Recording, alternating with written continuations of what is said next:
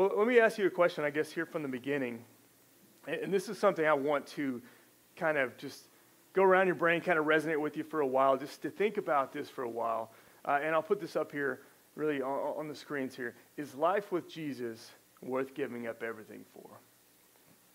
That's what I want you to just be thinking about this whole time. And after this day, this kind of goes with our series, what we've been going through, and this we're talking about the church. And really, it is. I want us to examine that. Like, what is the church all about? That's what we've been doing in this series. What are we really doing here? What is the point of this? I want us to examine why we're doing this, and that it's not just a routine that we come here and all this. And so that's kind of with that question. I've asked you in different ways and other questions throughout this series, but I want you to think about that today. Is life with Jesus worth giving up everything for? And don't just come up with just a quick answer. Don't just yeah. And really, I would encourage you not to go to those answers that are really kind of wishy-washy. Like, I mean, maybe, I think so, or I haven't really come to an answer. I want you to think about that. And throughout this whole time, and just as a Christian, I think we need to examine that. Think about that in our life. Is living for Jesus worth giving up everything for? Because I think that's what he's asking for here. It will shape everything about how you live and what you do and the decisions we make. We've been talking about that even. It should shape the way that we live, how we answer that question. And it's just so important for us. So with that, as we're talking about that, I do have a couple questions. I won't put these up on the screen, but this is what I'm going to be talking about here today with this, as we're thinking about that question. Two things. I want to talk about suffering as being a Christian, and just a little bit at the end. I'm going to mention on this. We could do a whole series on this, but just evil in the world. I'm going to kind of hint at that a little bit at the end there. But I want to talk about that suffering as a Christian, and then with that, some of the questions we have with evil and all this stuff. So I want to go in that. This is something. Those are things I believe we'll talk about a whole lot just in church throughout time, the life of the church, and all just in our lives. It's something we've got to wrestle with because it's what we deal with, and it's tough, it's difficult. And just, I would say, even as Christians, sometimes if someone's asking you that's coming into the church, maybe there's some here in that way, it's like you're examining God and all that. That's questions that's going to come up over and over again. And I believe we need some answers to that. We need to be able to talk about that or just answer that for ourselves and so often. And so we'll look at different scriptures here. And just by the way, with that, like what we're going to do, we'll go through this, we'll look at Scripture, and really we're just left with the idea of we're accepted or rejected. I mean, to me, that's the Bible. It's like we just come to this, and it's like, here's what it says. That's what we need to be doing. We need to go to this and just examine it, look at it, and it's like we're just left with at the end, are we going to accept this or are we going to reject that? And so, again, just some Bible understanding here is the more scripture you have, the more you go in there, the harder it is to be able to really reject a lot of stuff from God.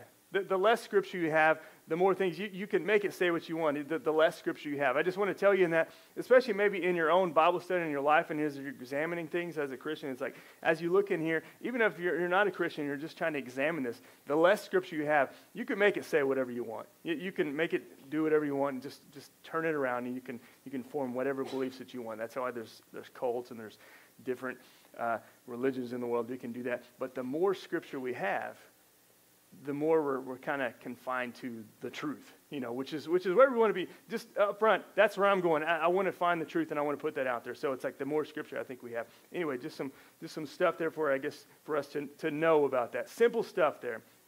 So here's what I want to read this scripture here in Matthew 10. I'm going to start off with this today. I go to this a lot. This is a passage I'll go to Christians, non-Christians, and I'll tell them, like, this is what it means. This is what he's calling us, this very deep commitment to him. And I go to that because I don't want us to be tricked in any way, thinking that it's easy coming to follow Christ and nothing's ever going to come at you. And so I go to these passages really for a reason, because I think it's really hard to misinterpret what Christ is trying to say when we go to some of these passages. So this is what I read. Matthew 10, 37 through 39. Tough passages, but we'll talk about this. He says, anyone who loves their father or mother more than me is not worthy of me. Anyone who loves their son or daughter more than me is not worthy of me. Whoever does not take up the cross and follow me is not worthy of me. Whoever finds their life will lose it, and whoever loses their life for my sake will find it. It's tough stuff in there. It's like if you love anything else more than him. It's like you can't even love your mama more than him. I mean, that's what he's saying. He's going there, your whole family, all these things. He says, you can't love them more than me. That's what he's saying. And if you want to go to even more controversial passage, you can go to Luke chapter 14. That's another one that I talked to, because in there it talks about, he says, if you want to be my disciple, he says, anyone who doesn't hate their father, mother, son, daughter, yes, even their own life, can't be my disciple. I mean, that's extreme, really, right there, what he's talking about. I think Matthew maybe gives a little more clarity, really, what he's talking about there. Jesus, let me say this up here, because I don't want to confuse anybody. Jesus is never teaching hate. He's not teaching that anyway. In fact, in his Sermon on the Mount, in Matthew 5, 6, and 7, we see this is Sermon on the Mount. He talks about loving our enemies. So we're not to hate anybody in any possible way. Wait till the end, because I'll get off. He doesn't ask us to hate anybody in any possible way. So he's going in there and he talks about like loving our enemies. And so he's not having some extreme thing here where he's saying, okay, you need to hate your family, but you got to go love your enemies. Don't get confused on that. He's saying to absolutely love everybody. That's what he's talking about in there. But he goes to an extreme here. I think, this is what I think about with our families. Sometimes our families, I don't know if you've been there with this, but with your family, you're like, if you have siblings or just, your parents or your cousins, family, close members, you say, okay, yeah, I can fight with them. Maybe people come up to you and you're like, why do you guys fight all the time? You're like, oh, it's love. It's just what we do. And like, I can fight with them. We can do this and that's okay. But if anybody else comes to my family, anybody else comes to them, they have no right because they're not my family.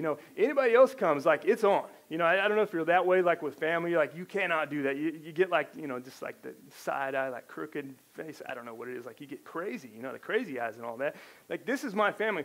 Nobody can do this. We can fight. That's okay. That's part of love and being in the family. But if anybody else does, I think in a way, maybe Jesus is hitting at this. He's hitting at who we love the most. This is our family. And so he's coming there, and he's coming in this extreme way. He's saying, okay, look, this is your family. This is the standard you have with your family. Like, nobody's going to come in here and mess with them. And you love him this way. And so he comes in and he's like, if you don't hate your family, if you love them more than me, you're not worthy to be my disciple. And it's like, wow, he's coming in there. He's clear about what he's saying there. He's not being wishy-washy here. He's not saying, okay, I've said this before. Like he's not saying, okay, here's your family up there, and here's where Jesus is. It's like, okay, Jesus, he's a pretty good guy. I'll invite him to my family reunions. We'll bring him over for family meals. Yeah, he's up there. He's up there with my family. No, he's not saying that. He's saying he's got to be either number one, or are we really even following? Like, he is there. He is who we worship. We shouldn't worship our family, in any way, anybody else. Like, he's got to be up there. He is number one. And that's what he's saying. He's challenging our dedication there with him. And I think that's what he's saying here. Put this up on the screen. I think this is what I would ask you. Are you in like with Jesus, or is it your whole life? Are you in like with Jesus? And that may not even be right how you say that sentence, but I just want you to understand, are you in like with Jesus? Do you just like him? Are you just okay with him? Or is he your whole life? That's what he's asking from us. That's what he's saying. He's demanding us, like, that's what I'm saying. We have to come to that type of decision. We're not here just like, he's okay. I like this sometimes. I like him, okay. I'll bring him in there when I have some really tough problems. It's like, is he absolutely number one in our life? I think we need to deal with that. And we have a tough time as Christians and as people attempting to follow Christ. There's people in this world.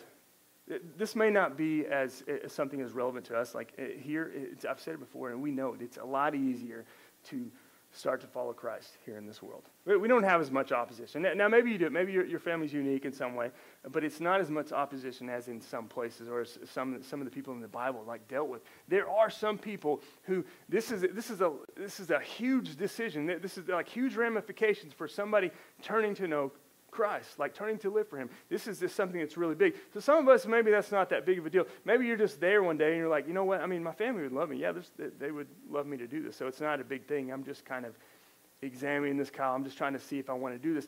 But there are some people that it's like, they're essentially choosing Christ or their family. If they turn to Christ, they don't want to, but this is what will happen. Their family will completely throw them off.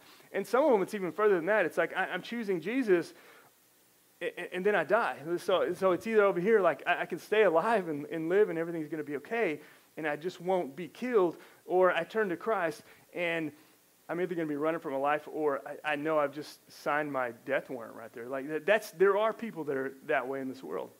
So maybe that's easier for some of them to understand that. This is a really tough decision. Are you in like with Jesus? So some people, I think it's tough for them to try and figure this out or try to understand this. So with that type of an understanding, Jesus told his guys, you and I, and whomever would turn to follow Christ, he said this, like up front, he's being very clear, it will not always be easy. It's going to be tough to follow Christ. So that's what he's saying. So we gotta wrestle with that. Now I'll get to there's good parts in this. I'm not just trying to throw it out there and it's evil and it's hard and it's really tough. Like go on your way, tough day or whatever. We'll get into some of that, but I want you to understand he is very clear on this. He's not being kind of mysterious about this. He said it's going to be tough. Follow me. Let me read some more passages here. It's actually still in Matthew 10:22. Just kind of going back a little bit. He just says clearly there. I just want you to see what he's saying. You'll be hated by everyone because of me. It's like he's not, at this point, he's not worried about feelings and all this, but he just said, this is what's going to happen. You'll be hated by everyone because of me, but the one who stands firm to the end will be saved. He said this so often, talking to his guys and talking to people.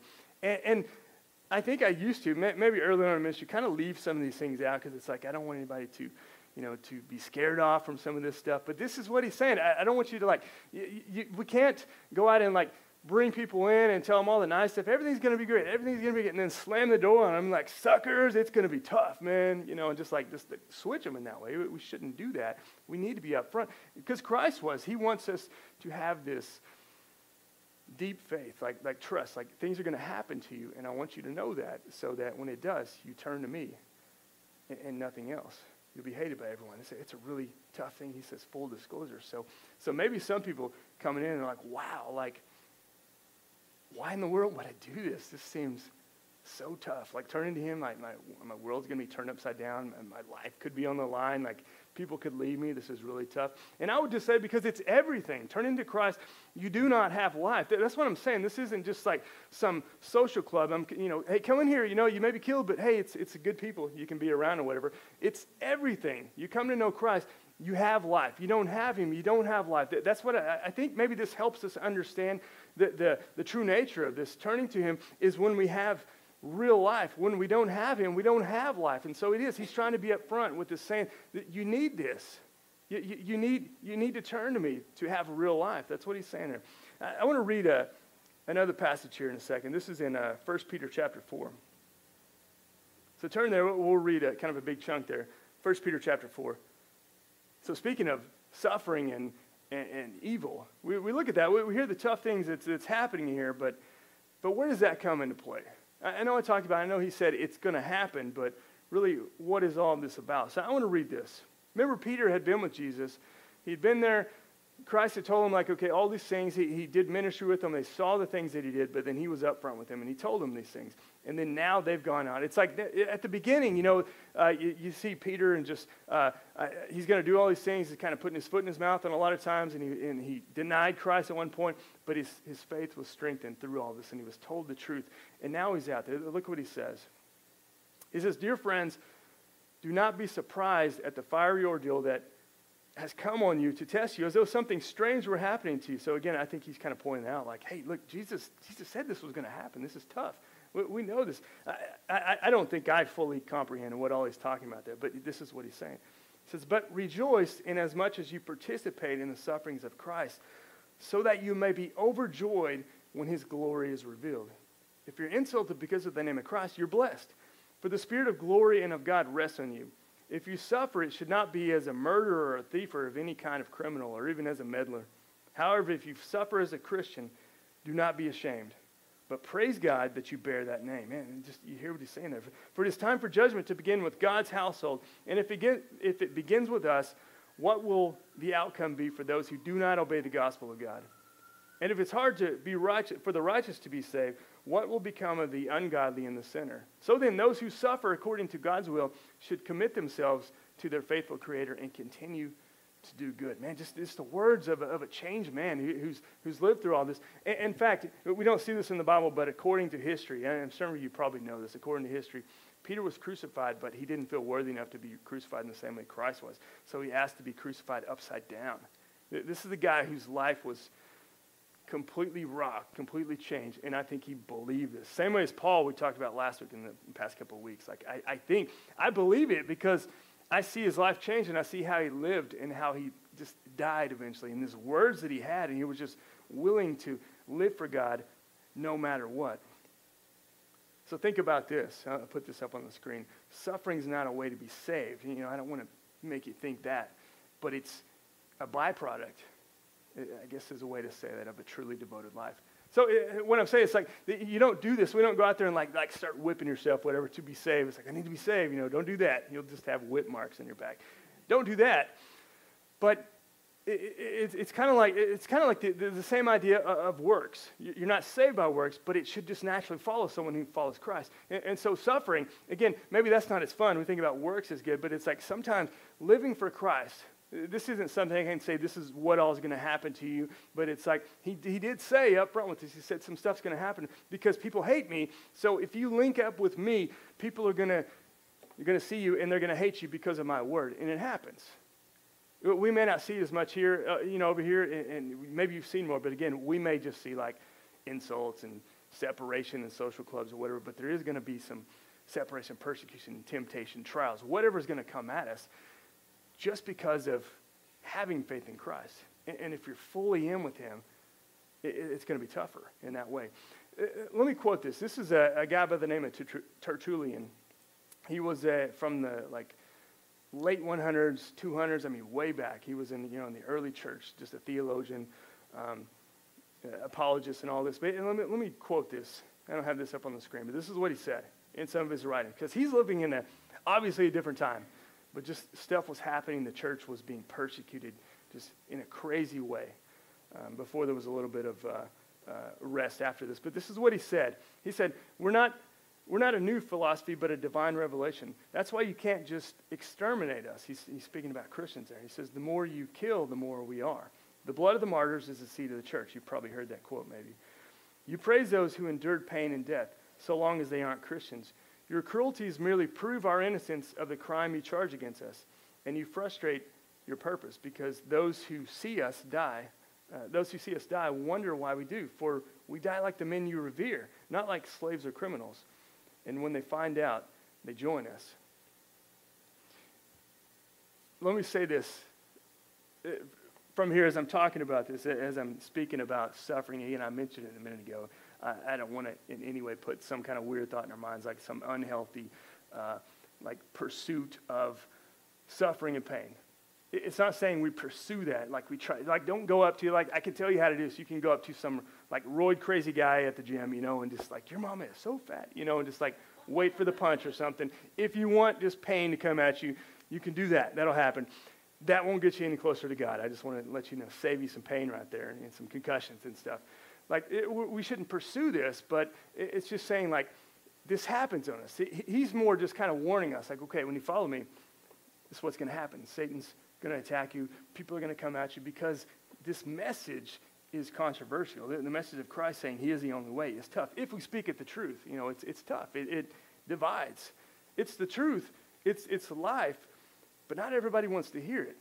And it gets kind of tough. So I'm not telling you to go out there and pursue this. I'm just saying it can happen, and that's what I think that's what he's trying to say. Now Tertullian, just think about it in the early church. There were these events they would have really at the Colosseum, and they would bring in Christians. This is just brutal. It's just horrible. They'd bring in these Christians and they would put them there, and just they would let these lions in there just to massacre these and kill these, brutally murder all these Christians. And it was just that the Christians went in there, and this was a show. People just paid to go in there, and they watched this, and they cheered it on. And I can't imagine just the evil. It just must have seemed to permeate the whole place, as they just watched the Christians just be brutally murdered. Now, what he's talking about there in this, and I've read some of his other writings, what he's mentioning is he's like, okay, this was happening. Christians were being brutally murdered and eaten by lions. I just can't even imagine that. I can't imagine what was happening there. But he said there was something that some people, not everybody, there was people still just cheering it on and wanting all this to happen, wanting more people to come. But there were some, maybe in the middle of that, who were just normally, kind of cheering this on, seeing, but it did something to them. They're seeing some of these Christians why are they this? Why are they seem to have some type of peace, or there's some type of hope or something. That's what I get from his writings and what he's talking about. There's something different about it. They're being brutally murdered. I can't imagine what I would do in there. And they're not acting the exact same way that I think they would before they were killed. There's something different about them. Who are they following again? And I think that's what he's saying is like, there was something different they saw in them. And because of it, he was saying, some people actually turned. Because of this brutal attack, all these things come at them and they're killed. And they were the show for everybody, but it impacted some people. I've read other stories where there were some people that the Christians were there and they were fixing to be just brutally murdered and killed by them. And others around were seeing this and they volunteered. I don't know why you get to that point. I don't know why you can't just later say, I'm going to follow them, but I don't want to volunteer here. But they actually did. They volunteered like there's something different. And they went with them, offered to be killed with them. Because it was something about they could just feel the presence of God inside of them. And it impacted people. And so I think Tertullian is saying that. He's like, okay, you may kill us, you may murder us, there's going to be blood and all this stuff, but you cannot stop the church. What God is going to do, it's going to go. In fact, like this is actually just growing it even more because other people, you're killing us and you're brutally murdering us, but other people, it's impacting them some way. They're seeing this, what you intended for bad, God's using for good. And that just draws me back to Joseph in the Old Testament. Remember his brothers sold him into slavery, like a horrible thing. And then later on, he's like second in command in Egypt. Go read that story in Genesis at the end. It's that long story. And at the end, he's like, he sees his brothers, the whole story. I won't go through all that. But then he's like, they're like, we messed up. We're sorry. And he's like, hey, what you guys intended for wrong, for evil, and else God intended for the good. God had plans through this. And I see that through that. I see that kind of in the words of Tertullian there. He's just saying, God's still going to grow this. The church cannot be stopped. Maybe we need to hear that today because I think we talk about the church like it's dying and all these things, and it's not going to die. God's church, there's no way it's going to die. I just want to encourage you with that. But I see that. Just, man, what a cool thing. And so I want to read that again from 1 Peter. You don't have to put it up on the screen, but I just want to read those passages again in light of that. Dear friends, do not be surprised at the fiery ordeal that has come on you to test you as though something strange were happening to you. But rejoice inasmuch as you participate in the sufferings of Christ, so that you may be overjoyed when his glory is revealed, when he comes back, If you're insulted because of the name of Christ, you're blessed. For the Spirit of glory of God rests on you. If you suffer, it should not be as a murderer, a thief, or any other kind of criminal, or even as a meddler. However, if you suffer as a Christian, do not be ashamed, but praise God that you bear that name. That's the type of stuff like, maybe it's easier for us to get goosebumps and excitement here. Like, yeah, that's exciting. In the middle of it, I know it's really tough. But he works through that. I want us to really understand that he can work through those different type of things. Man, what a really cool thing. Just see that and see how they are. So if you are in Christ, he says you will go through things. You will suffer. There will be temptations. There will be trials and all these things. I don't know what they are, but I've said this many times to people, and I say, this is just me. I see this from Scripture. This is what I kind of draw out of it. It's like if we're never, ever tempted, if we're never, ever have any kind of temptations, tempted in any way, like or just tested for our faith, I honestly do. I question whether are we really living for him? Are we really doing what he wants? Maybe we're saved, but I'm saying, you know what? There can be very weak, disobedient Christians. I just being honest here is like if we're not being tested in some way for our faith, because you know what? If we're not stepping out there in faith and following him, are we really living for him truly and deeply? I know that's kind of my words. I get that from Scripture, like it should happen in some way. Again, I don't want to push you. Don't go after the roid guy, but it's something I think that should happen. And maybe the question comes to us is, am I really living for Christ?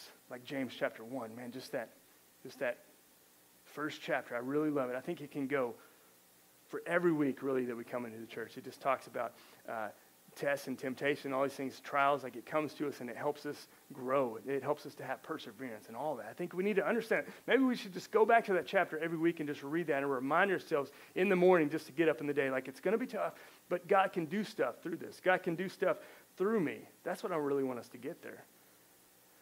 Church and people, I'm telling you that in complete honesty, that it grows us when we go through stuff, when you go through trials and temptations.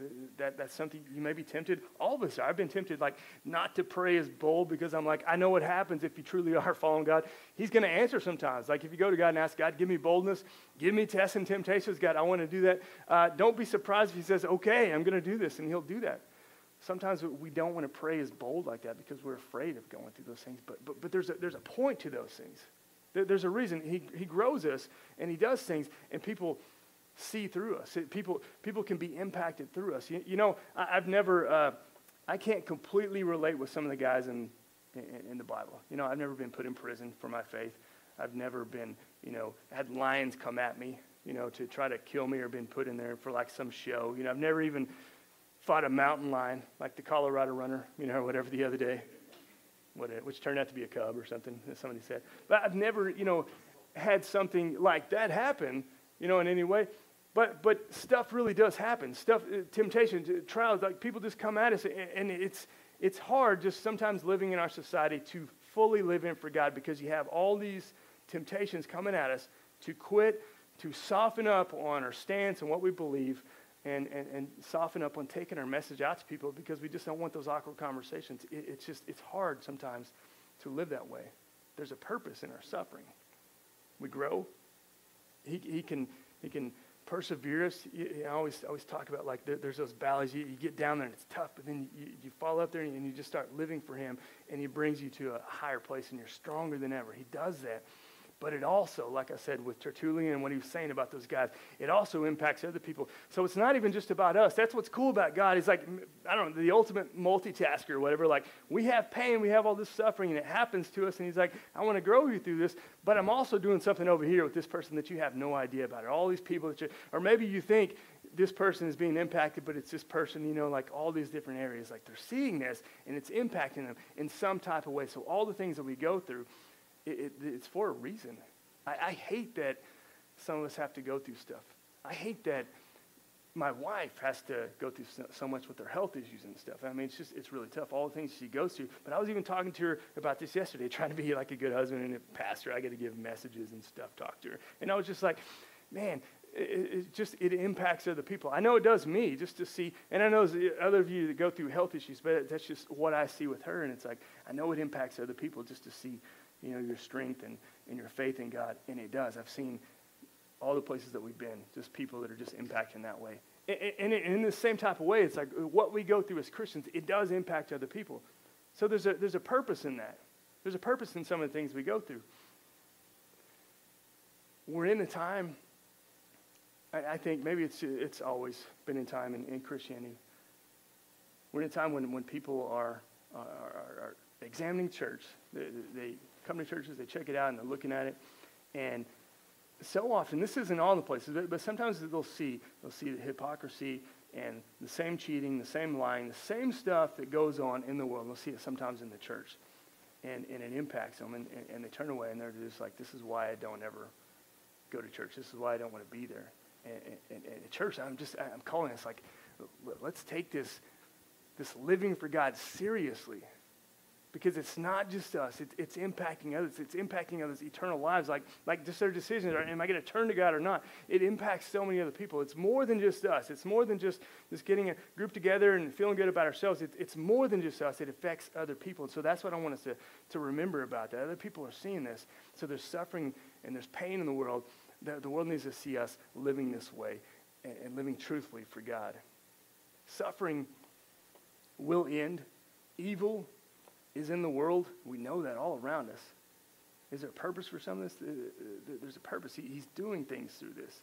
It's not always going to be, and the reason I can say that confidently is like, there will not always be suffering. There will not always be evil. It's hard. It's tough. And I can say that confidently because I'm going to read this last verse here, Romans 8:28. Maybe you know this by heart. And we know that in all things, God works for the good of those who love him, who've been called according to his purpose. And that was the verses we had some of the kids memorize. It's like, I want you to get that.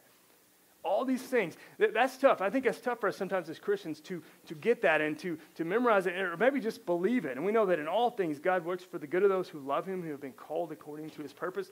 So believers, I'm telling you, that's what he's saying. This is the God who cannot lie, who doesn't lie, who's telling us the truth. He's saying, I'm doing a whole lot of stuff behind the scenes that you don't know. There's things that happen. I know that. I'm not oblivious to it. There are stuff happening in your life. It's tough. It's difficult. But I can work these things around for good. And I'm doing things in your life, but I'm doing things in these other people's life. I'm trying to draw to me.